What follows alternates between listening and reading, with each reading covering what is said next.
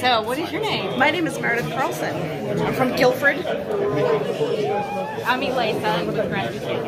Yay! Ah, yay, yay!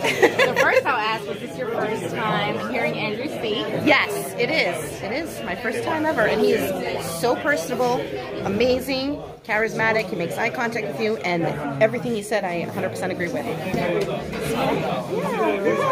My son has autism, his son has autism, so we're on the same page. So How many children do you have? we just have one. One, yeah. He's 7, which is, he said the same age as his son too, so that's cool. That is cool. Yeah. So after Andrew spoke, what was your first thought? What did you think?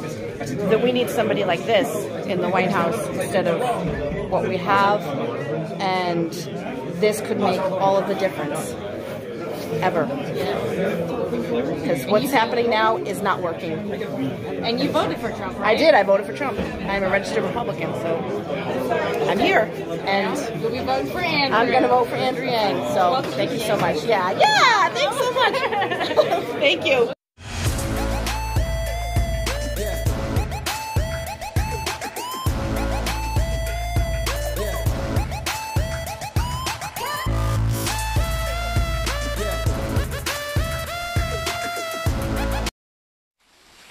Yummy, yummy, yummy, yummy, yummy.